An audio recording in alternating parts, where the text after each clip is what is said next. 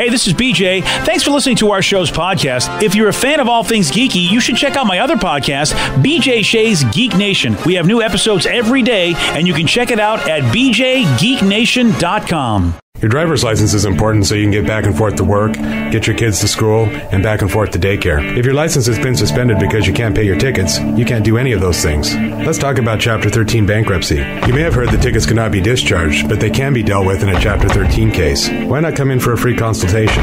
The chapter you choose will make all the difference to your getting back, legally, on the road. Let's design a plan to pay off your tickets and restore your license immediately. I'm attorney Travis Gagne. Please contact me today at choosetherightchapter.com. That's choosetherightchapter.com. 99.9 KISW, The Rock of Seattle. Steve, you know Kelly Ripa? Oh, yes. She, of course, does that show with Ryan Seacrest. Used to do it with Regis. Didn't she do it with Hoda, too?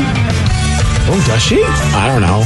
No, Kathy Lee. That's just Kathy Lee. They just got drunk in the last hour of the Today Show. Kelly Ripa is the new Kathy Lee. Yes. When Kathy Lee left, Kelly Ripa took her place on the Regis and Kelly, whatever the hell show. Now it's Kelly and Brian. Kelly and whomever. Yeah. And Kelly's got a husband, Mark Consuelos, and he guest hosted with her yesterday on her show. And they talked about how their daughter, Lola, walked in on them being romantic over the weekend on her birthday. So she opens the door, and we're like, "I could close the door." We both say, "No, Dad, what are you I'm doing?" being resuscitated. And she goes, "Thanks a lot. It's my birthday." She shuts the door, and you hear, "You just ruined my birthday and my life, and I used to see in color, and now everything is gray."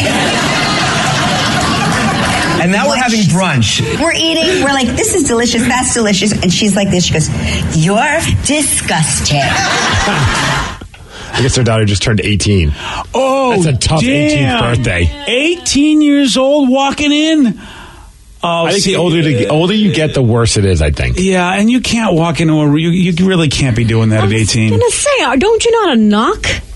Or yeah. Even them, don't you know how to lock the door? Well, yeah, but I'm guilty of that. I did, you just assume that the kids aren't going to walk in without knocking. But yeah, you got to lock doors. Nope. Yeah, I mean, I guess she says she knocked on the door, and then Kelly says she doesn't think she heard the knocking. But I mean, maybe she was too busy. Well, she's getting knocked. Yeah. Getting rocked. Yeah. When you're knocking boots, you don't hear the knock. That's yeah. Boy. Wow. Yeah. That's happened to you, right? With Sarah. Yeah. Has it happened with you and Joe? I think with both kids, yeah. It hasn't happened I don't remember if I've ever heard the story of Joe. I remember Sarah's story. We've heard the story. We have? Joe, come in here. We have heard the story. Joe's making it look like he's never...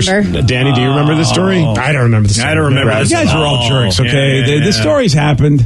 Okay. I don't remember this story at all. The story's happened. We haven't heard about it. Oh, it's... Joey D's Nuts. Oh, really? Do we have to use that name? Well, that's his name after all. Yeah. Oh, man, it was so awkward. How old were you? I was, I couldn't have been more than 12. See, that's 2 years. You're old enough to know stuff at that point. And, well, it was weird because it was a normal day, but I was going to sleep maybe 11 o'clock, and I just keep hearing the door, like, bang. Like, because it's, like, a little off its hinge, and so every time I kept hearing just, like, goosh. And I'm like, what the heck is going on? Oh, no. Dad's plowing mom. I get up, I walk around, I can't figure out. Next thing I know, I hear their door move, and I'm like, oh, it's their door. I bet they have the window or something open. It's I can't sleep, so I got to go in there. So I knock, nothing happens. For some reason, the stupid kid in me was like, I'll just open the door. Right. Yeah. But you were just hoping to repair it. Yeah, exactly. Yeah. And lo and behold, yeah, the look on their faces. Yeah. Who did you make eye contact with? Mom. Oh, so awkward. And of course, I'm just like, I should just go back to bed. What was I thinking? How old were you again? 12. 12? Yeah. They didn't even say anything. They tried to play it off like, oh, he had no idea. He didn't see anything. He closed the door so fast. I bet he had no idea what was going Mom's on. just practicing CPR on your father. Yeah. So breakfast the next morning, right? I'm getting up Please for tell class. me they were serving sausage. No. I just get up and my mom has this look on her face and I'm like, hey, how's it going? I'm going to head off to school now. And she's like, yeah, I made you some lunch. Did you sleep well last night? Awkward. My was wife was like- like, just don't bring it up, honey. Don't bring it up. I looked and I went, no, I did not sleep so well last night. But I bet you did. I bet you were fine, huh? She didn't take that joke very well. Oh, jeez. I was Yeah. actually thinking about it recently. I've never caught my parents, but I know when I was a kid, like I'd go to open their door and it was locked. They're like, oh, no, we're changing. And I always totally thought they were changing until a couple days ago it hit me. I'm like, they weren't changing. They weren't changing. Yeah. It just, No. it just kind of hit me like a wave. I'm like, oh, crap. And they were smart. They locked the damn door. Every time. Yeah, you guys didn't even lock the door. That's because we're stupid. There's no other way to put it. I mean, when you have the opportunity, sometimes you don't think about those things. See, here's why I don't like this is how I am, though. I don't like to have a locked door because then the kids can't get in and help if something happens. Well, like if you broke your hip in the middle of the... Oh, yeah, or throes of anything. passion. I mean, yeah, I know. It's just like locked doors, and I'm like, can they figure out how to get in? No. They did, so it's... But there's someone else in the room that could open the door. Well, unless we both break your hip. Yeah, we both break our hip. geez. Then who's going to save us? That's just the way you go. Yeah. And because of that, I'm scarred for life. Sorry about that. So he says, I walked in on my dad and my stepmom when I was 10. My stepmom returned the favor, walked in on me when I was 16. Oh. What would you rather? Walking in on mom and dad getting romantic, or mom or dad walking in on you getting romantic? That's really tough. That's very tough. Because one, I have to get out of my mind, and the other one is just me embarrassed. I gotta go with me being embarrassed, I think, instead. Yeah? Yeah, because that way, I'm like, it's not really me to blame. Like, they should have knocked on the door or something. The other way around, it's mostly their fault, and I just feel scarred. See, I've never had that happen, but I mean, I've had grandma walk in on me being romantic with that's myself. even worse. See, that's the worst one. What would you Yes. rather have? Anything but that. Yeah. Well, you being walked in on by your kids, you walking in on your kid, or grandma walking in on you solo. I still believe that ruined our relationship. From then on out, we were never the same. Yeah, I think grandma's worse. Yeah, it was the worst. Because she's going to go talk to your parents. I don't think she talked to anybody about it. She did a lot of rosary bead praying. I'll tell you that much. Yeah, because her generation thinks that, that's not a thing to do. No. So then there's her favorite apple of her eye grandson, and he's going to hell in a handbasket. I was going there quick. Yeah, you were. Yeah, you were. Yeah, that hand was in the handbasket, DJ. You really were getting there fast. Very apparent. Damn. Oh. I have a question. There's a new survey that says that 1 out of 6 people who own AirPods say they leave them in during sex. They're AirPods, which are basically the wireless headphones. That Joe Rogan podcast is long. I got to finish it at some point. That's a good point. You know what? Multitasking. I just assume they keep them in for everything. I see people wearing them all of the time, and I don't think that they're even playing music some of the time. They just keep them in there because they don't want to store them anywhere else. And it's like a status thing. They want to show up that they have their AirPods. Look at me, I'm so fancy. Yeah.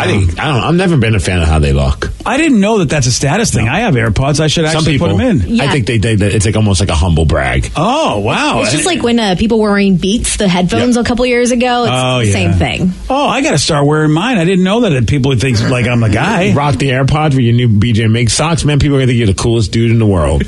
Yep. Boy, somehow I don't think you're serious, but I'm going to try it anyway, Steve, to prove you wrong. Survey also found out that couples who have similar tastes in music have better sex and do it more often than couples who have different musical tastes. So you think they have the AirPods on and they're both listening to music? That'd be funny. Like, hey, what are you digging? Oh, I want to listen to this. I'm not feeling that right now. I'll put on my AirPods. And yeah. I would hope that you kind of matching beats per minute. So that's a good point. Get that rhythm going. So you got to get staying alive. What's the other one you're supposed to use? Well, that's only if you're dying. Oh, if you're you can dying, listen to whatever you want when you're banging. Oh, that doesn't work like when you're banging? I mean, sure it does. I feel like it should work. I'm doing it right now. Can you stop thrusting? Can you stop doing that? Thanks. Sorry about that. Oh, awkward. Sorry about that. See, I never, I don't know about you guys, but the regular, not the AirPods, but the regular Apple headphones that they originally sent, those ones would always fall out of my ear. So I can't imagine that AirPods would stay in that much better. Because they're Seems the like same it. shape. But I see people working out with them on. That is amazing. Maybe we just have weird ears because I can't put any kind of pod things in my ears without them falling. Right. I have to have the little hook. Yeah. You need the hook, yeah. Yeah, see, that's the training wheels. See, I don't know if that looks as good. I don't know if that's a good status. If it says, my ears are... Well, what if they're in the middle of a phone call? They got to keep them on while they're having sex. That's a good point, yeah. It seems like a very millennial thing. Got a big business meeting. Or what's the generation now? Generation Z? It seems like a very Generation Z thing. Oh, so it's the real young kids. I mean, I see some people just walking around with headphones on all the time in the most like random way. Like, just why are you wearing your headphones right now? I always thought it was so that they didn't have to be engaged. That could be. I used to do that, so I can understand that. But it just seems like people do it all the time with these. All the time. Like they could be at Disneyland. They could be like eating dinner and they have like one headphone. And it's like, but they're still having a conversation. Yep. I'm like, you don't need to be listening to music while you're eating dinner. I don't get it. They just need some kind of, it's like a sensory overload they need at all times. Oh, gosh. Even during sex. Well, I will tell you this. When you take one if I remember correctly with the AirPods, if you take one out of your ear, it stops whatever you're listening to. So I don't think they're listening to anything, but it allows them, you put it back in your ear and it picks right up where it goes. So maybe that's what they're doing, which is a cool feature. It's like if I'm listening to something and you come up to me, I take one out and it pauses my thing. Wow. I'm pretty sure that's what mine does, yeah. I have no idea. I don't have one. So Yeah, right. I'll take your word for it. Oh, why don't you come join the cool crowd, Steve? I got better things to waste my money on. Really? Like wrestling t-shirts. Thank you, yeah, Rev. I forgot Thank about you. that. There's a sale going on right now. Yeah, I forgot all about Someone that. bought the attachment hook for their AirPods, and it works great. Oh, wow. Okay. So just don't clean your ears. Let the wax hold the pods in. Gross. Come on, guys. Yeah. Yeah. Ugh. I really want to talk to people who have the same taste in music to see if they really are having more sex, because my wife and I do not have the same taste in music. Huh. And she lives in a different state. But do you listen to music? Do you listen to music when you're banging? Well, remember I made that mix. Your boom boom mix. I made my boom boom mix. When you're boom booming? I figured we could agree on something. I thought, what do you think of this? And because I think that's important if you have. So this study is proving it. If you can at least like the same boom boom mix of a, maybe that helps. Someone says, my boyfriend and I, we have a hump playlist. Every time we add a new song, we do the deed to it. Oh, what a great idea. Music. We never listen to any music. I'm like, why waste that energy trying to find a song? Like, let's just go. I'm the same way it's now. Tough enough to find a movie that we agree on. I even made a playlist and I don't even really use it, Steve. You're right. It's just like, hey, if this is the moment, let's just do that. Let me not try to get anything in the mood, because you're in the mood right now. By the time I get the candles, the time is now. Yeah, you're absolutely right. I mean, I can afford a couple seconds where I'm like, hey, you keep doing what you're doing. Let me just go to my playlist. Oh, you're fine. See, you're the one that, at least as a guy, the guy doesn't want to pass up an opportunity because, with some women, if in 2 seconds, the entire mood could change. So it's like, you know what, I'm not going to stop down for anything. This is go time. I'm just imagining now BJ being told it's go time and him trying to get the boom boom mix by just yelling for Alexa. Just, Alexa, play my boom boom mix. And it not working and him just getting more and more frustrated. And then Kathy just being like, sorry, we're done. Exactly. And then that really old bad house techno song, boom, boom, boom, let's go back to my room. So you're like, I don't want to hear that song. I need my Avril Lavigne. That may or may not have happened in my relationship. And then the wife's turned off because you're yelling at the Alexa. It happens, dude. I mean, I don't know. You would think, though, if you know what music she likes or what song kind of, is romantic for her, you could play it and it's like, oh, hey. Oh, I mean, I'm just adding to the vibe. I'm just saying, like Steve says, I'm not going to take time to go figure it out because the mood may go. Yeah. You're not like that, Vicky. You're probably, you can stay in the zone.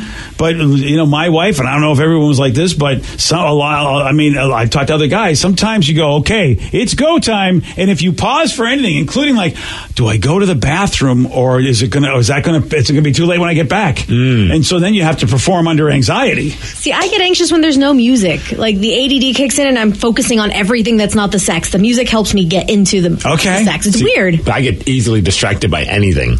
So, like, if the music's going, I might be like, oh, this song's awesome. Man, what a tragedy that man is dead now, though. And then I start thinking about those things, and it's like, oh. See, then you had a great life because we always, I could never distract myself, and I tried when I was a younger man. I'm so easily distracted with that kind of stuff. Man, I wanted that power. TV, that's got to go off. Oh, yeah, no TV, man. Wow. Yeah. Oh, yeah. See, I envy you because there were moments where you just didn't want things to just get going. You're in an embarrassing situation and the wind went the wrong way. And next thing whoa. And all of a sudden the troops are like, it's time to march. It's like, no, go back to the barracks. See, the TV one's a problem because whenever the commercials are going, I'm just like, maybe I do need that product, Oh, that's horrible. It is. My mind just keeps drifting. Dude. So I just it's like quiet in the zone. Baby. You and Vicky are atypical because usually once a guy's in the zone, it takes a lot to get him out of the zone. And usually, a woman, if you change the mood the wrong way, it's over. I feel like people put a lot of stress on making sex romantic and spontaneous. It's like, why Danny. Why don't we just have like scheduled stuff? Or I think some of the best sex I've had is when something funny happens, whether a noise or something falls off and you just start laughing. It's just, it feels more intimate that way. And I feel like there's just so much pressure on making sex perfect. Vicky, do you know that, usually it's the guy that would love to schedule okay, we're going to have sex every time this week. This is fantastic. You are like the only woman I have ever met in my life that says, oh yeah, I can make a schedule every Thursday at 5 o'clock. My wife, I did that. I put a schedule in my calendar on my phone to remind me to go really connect with her and make eye contact. I was at a seminar and she saw my phone go off and it would say, go connect with Kathy, and got pissed at me because you have to schedule to connect with me. Like you just don't do it naturally. And you're the only woman I know that would actually appreciate that. Some guys don't appreciate it, but it's what I got to do in my life. Yeah, I think it's very organized, which I think a lot of guys are. They're like, sure thing. I know every Friday at 6 o'clock, it's go time. No, I used to have my appointments. It was Saturday night at 2 a.m. Have you ever known any woman like that, Steve? No. She's one of a kind. She really is one of a kind. Yeah, you really the are. First and last of a dying breed. Yeah, first and last of a dying breed. Thank you. I have a question. Why would a dad super glue his hands to his daughter's school? You're going to hear from this guy at 8:17 on The Rock. BJ and Migs, mornings on The Rock, 99.9 KISW. 99.9 KISW, The Rock of Seattle. A dad in England super glued his hands to the front gate of his daughter's school last week because he was protesting her being sent home for having a piercing. Why was she sent home for a piercing? Yeah, this is weird. And actually, where was the piercing? I guess. The piercing. It was in a regular place. It was a place called the tragus, which is the cartilage in front of your ear canal. Oh, I thought that's what Rev cooked his pulled pork on. Oh, that's a Traeger. Nice. Yeah, I know. Yeah. Do not pierce his Traeger. He will not be happy. No, kill you. Turns out this is also medicinal. So this isn't even being done so she can look a certain way. She had these migraine headaches, and so they pierced the tragus in order to really. To help relieve the headaches. Yeah, my when I used to get migraines all the time, they actually told my mom that she should consider doing it, and I could just get a flesh colored one, but I never actually had to do it. Huh. I never knew that. I never heard of such a thing, but how great is that if that's all it takes to help your migraines? I've seen a lot of my friends on Facebook get that piercing and said it's helped a lot. Isn't that amazing? This thing? Yeah. Yeah, this little guy. Little fin? Yeah, that's the cartilage fin. Yes, that's what it is. I heard that hurts really bad to get pierced, too. Any cartilage piercing hurts, and it takes a minute to heal. It makes a lot of popping noise when you do it. Yeah. Oh. No, thank you. Yeah, right. But if I was dealing with whatever she was dealing with, and if that's what's going to fix it, sign me up. Yeah. Get her done. And that's right, Larry. Yeah, get her done. So this poor father, he wants his daughter not to get migraines, and so she gets the piercing, goes to the school. They're not happy about it. They say that she can't be there with piercings, and even though it's medically necessary, apparently no piercings is the school policy. Here's the dad, a security guard busting him, and people checking out the dad's hands after the cops pulled him off the gate. Now, I've superglued myself to the gate, expanding for myself, and I've changed myself. My daughter's got a legal right to an education, but I'm going to put myself through any pain so my daughter can live life without any pain. Stop the gate! This gate's going to cut me in half if it opens. I'm superglued to your gate. What, Sean? You're not stupid, then? Yeah, I'm totally insane, yeah. Take your skin off? Yeah, the skin's there, look. Oh, let's have a look. Get your hands. Your skin's on there. Nice. Who's that person? The masochist there. Nice. Yeah. Nice. And we're seeing pictures. It's actually a flesh-colored piercing and everything. Yeah. You have to really look to notice it. It's very innocuous. That's really insane. Stupid rules. Yeah, that just to me. How could they? I would imagine a note from a doctor would basically shut any school down. I feel bad for the guy, and he definitely wants to help out but that's not the way you go about it, there, Skippy. That's why I don't go to their academy, which is called the Cockburn John Charles Academy. Excuse me. Wow. With a name like Cockburn, you think maybe he would have done something else to protest it. Maybe that's why they're on edge. Yeah, that could be. They have a tough enough time with the name of their school. Yeah, damn, dude. School that. Yeah. I think it's actually pronounced Coburn for a lot of people. No, probably. Yeah. Oh, is it? Yeah. Well, it's not spelled that way, BJ. Yeah, I know it's not spelled that way. I think there's a John Coburn, a musician, but it's spelled like Cockburn, if I'm not mistaken. Aha. Yeah. But we'd always say that. Oh. We used to say the same thing back in the day, and people would go, it's Coburn. I love the one person that's like, you're an idiot. He's like, I know. Yeah. I know I'm an idiot, but, this is all he knows how to do to basically, protest the fact that his daughter can't get an education. They are idiots. Now, he may, they're all idiots in this situation. Yeah, I feel like there's other ways you could go around this. Maybe, have a meeting with the school and... Yeah, get the doctor a note or something. It's just, super gluing your hands to the gate. Oy. Well, is that how he solves all of his problems? Yeah. That's it. I'm gluing myself to your school. And what does he do if he can't get maybe he needs to get a vasectomy? What does he super glue his hands to at that point if they turn that down? Well, he's going to the right school for that. Yeah, he sure is. And the poor kid, she's already dealing with enough with the headaches. And now she's got dad who's, his heart's in the right place. Yeah. But now she's got to deal with being the daughter of the dad who super glued his hands to the gate. If you see your dad do something like that because that's his solution, like he really figured out this is the way to go about it, do you just quit school and go, I come from a line of stupidity, I'm not going to learn anything, I'm not going to be able to retain any information? It's foreign though, because then there's part of me it's like, that's so awesome that my dad has my back. I like that part of it. Yeah, you just wish my dad could you be a little brighter about it. Got cops in Florida. They got a call from a McDonald's last week about something unusual happening. People reported that there was a naked guy outside doing a strange dance and trying to have sex with a railing.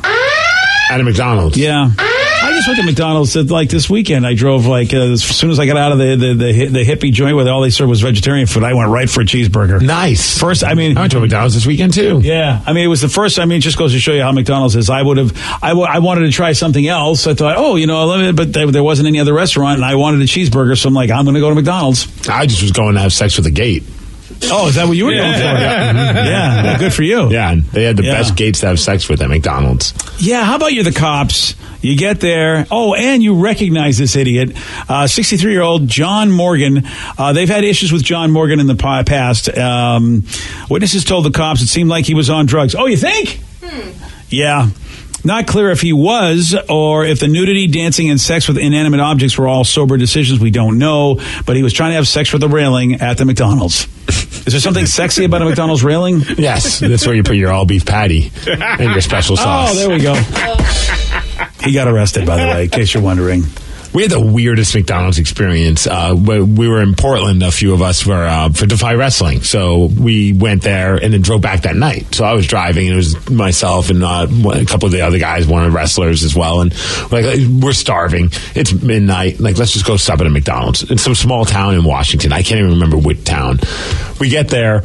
We're waiting in line, and we're just like, okay, come on already. Finally, we get to the box where you can make your order. And we're just about ready to order, and the lady goes, it's going to be 5 minutes until I take your order. What? And I was like, I've never heard that before. Oh, wow. 5 minutes? We got to wait just to give you our order? And sure as that, so it was about 4 or 5 minutes. And she finally goes, okay, welcome to McDonald's. Can I take your order? And then we ordered basic stuff, like a cheeseburger and some fries. And she's like, oh, I don't have that. We don't have that. We don't have that. And one of our guys wants an apple pie. We don't have that. So finally, I'll just take a grilled chicken sandwich. That's going to be a while until it's ready, though. I was like, wow. And so I'm like, well, what isn't going to take a while? She's like, actually, everything you ordered is going to take a while. And I started laughing. I'm like, okay, this is just what's happening tonight. We pull up, and she just looked like she had, it was the worst night ever for this lady. So it was just you could just say, it was almost like this, give her a nod, I'm sorry you're dealing with this crap. So she had to be short-staffed. It had to be. Yeah. Something was going on. Oh, damn. I've never had, we went through almost every item on their menu, and it was being told no. Oh, that sucks. That's nuts. We finally give our order. We pay. We get to the front thing. It's the two windows. Get to the next window, and that lady goes, I already cleared off everything off the screen of what you ordered. What did you order again? Oh, no. What the hell? Me? Oh, I bet you that one woman is just dealing with all the newbies.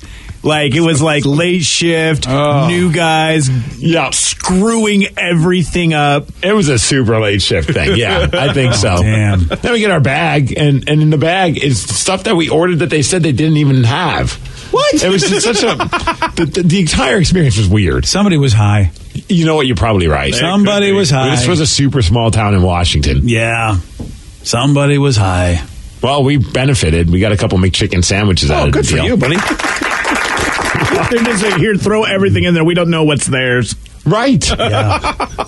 I would like to confirm that the Dairy Queen Dreamsicle Sundays ice cream is good. Just to confirm that.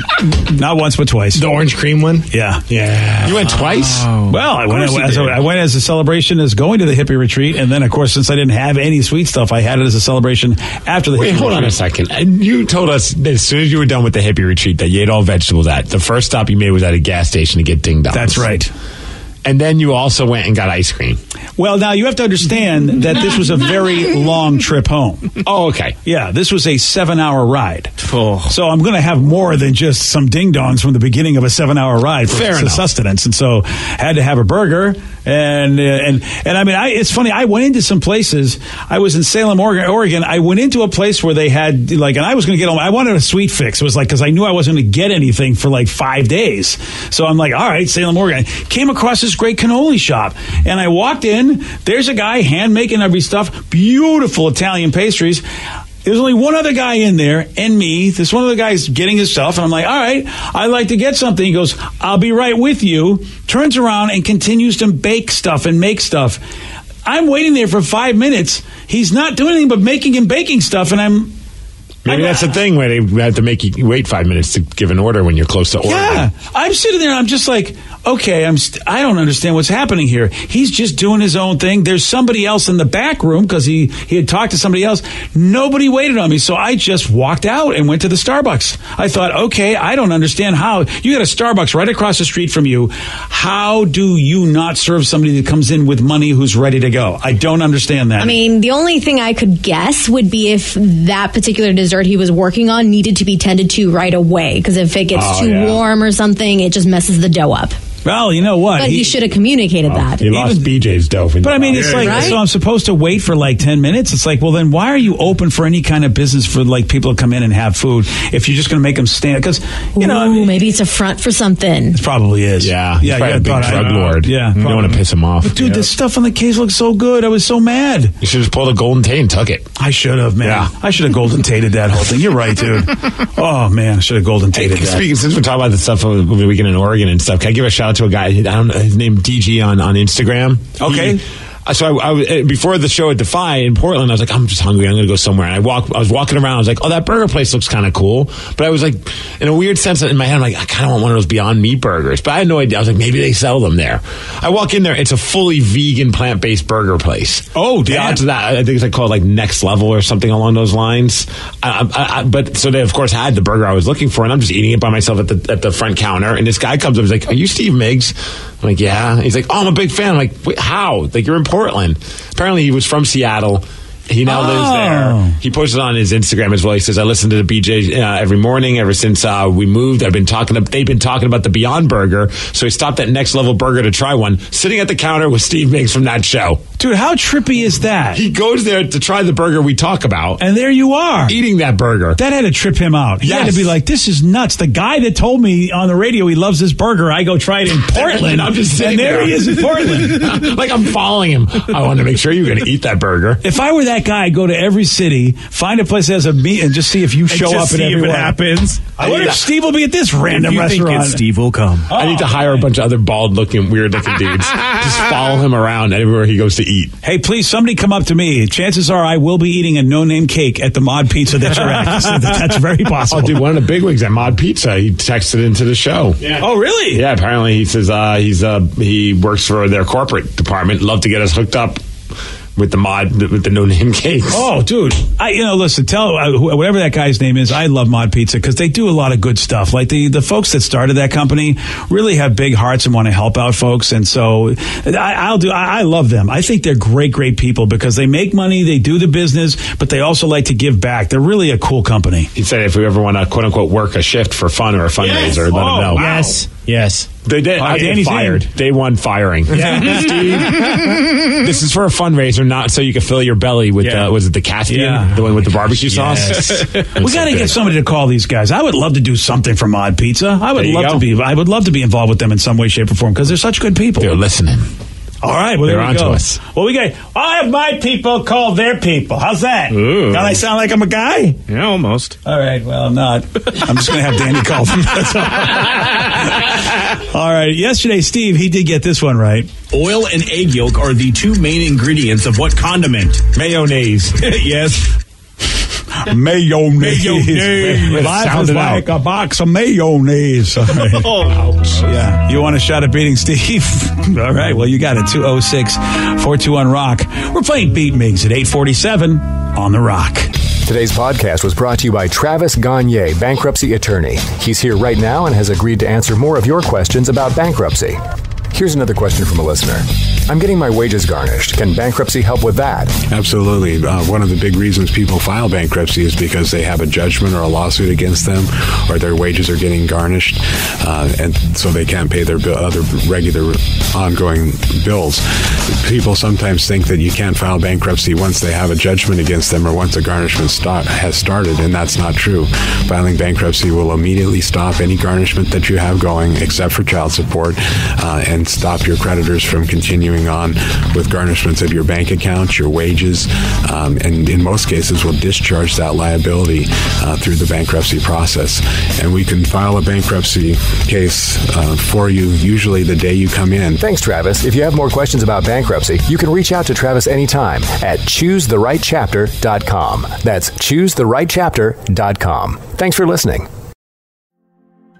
What if you could change a person's world one small moment at a time? A career in behavioral health can provide you with a wide range of options and also brings what many careers can't: a positive change in someone's day-to-day life. In Washington State, there is more demand than ever for careers in the areas of mental health, substance use disorder, prevention, treatment, and recovery. And with the Career in Behavioral Health Services, your education is continual, from certifications to college scholarships. There is a fulfilling career waiting for you that can make a positive impact on your life and in the lives of those around you. Discover educational and financial support options such as scholarships and lifelong learning opportunities while exploring the path that is right for you. Because making the small changes that have a big impact on other people's lives can change yours. Learn how at startyourpath.org.